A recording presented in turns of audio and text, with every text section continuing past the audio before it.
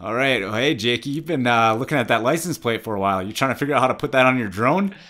I think so, Brent. I mean, I'm hearing about this remote ID thing for UAS, and it's on Facebook and LinkedIn. I'm about ready to strap this thing on and go. Yeah, call it good, right? Remote ID, boom, problem solved. License plates that are big enough to see from the ground.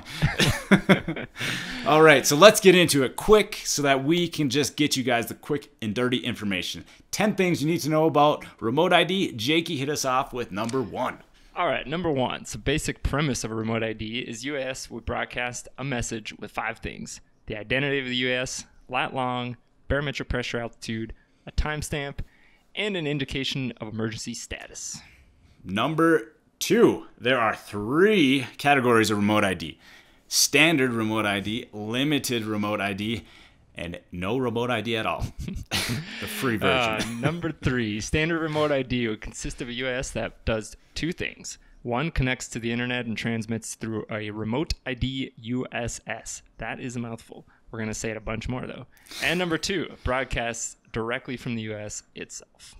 Number 4, limited remote ID would consist of a UAS that can connect to the internet and transmit through a remote ID USS. But it does not broadcast this information from the UAS itself. And it has to operate within 400 feet of the control station. That's so short. Number 5, UAS without remote ID capability will be limited to an FAA-recognized, defined geographical area where other UAS like it get to play. That's right, because if you're not going to join the party, you got to join the party somewhere and hang out in this, I don't know.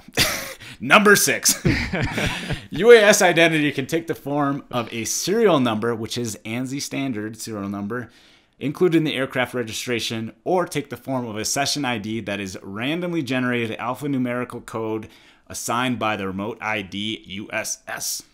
Number 7, nearly all U.S. owners and operators have to comply with this, except for 4 groups: amateur-built UAS, U.S. government-owned UAS, UAS weighing less than 0.55 pounds, looking at you, Mavic Mini, and UAS produced for aeronautical research.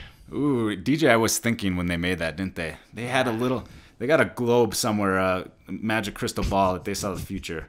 Anyways, number 8, the NPRM Notice of Proposed Rulemaking, not national, I flubbed that up earlier, but does include a provision that if internet connectivity is not available at takeoff or during flight, those with standard, which is like the premium package here, may continue to fly as long as they are broadcasting directly from the UAS. Limited remote ID aircraft would not be allowed to take off or continue operations without internet connectivity. So standard is what you want. Yeah. Number 9, remote ID USS are likely to be names that you already know. These are guys like AirMap, Skyward, Kitty Hawk, and there's like a list of 20 of them. Boom. Number 10, the last. So the requirements that prohibit the operations of UAS without remote ID would begin 36 months after this rule goes into effect. So no need to get all worried right now because, number 1, this is just a proposed rule, so it's not even an actual rule yet. And when it does become a real rule, we still have 36 months to figure out how we're going to deal with all this. Boom. Exactly. Those are the 10 things you need to know. And we'll be giving you more podcasts and YouTubes coming up here as we dig deeper into the 319 pages of this proposed rule. There's some good stuff in there. We've got some really cool things coming up too that we are working on. So stay tuned. And until next time, Fly that's safe. it. All right.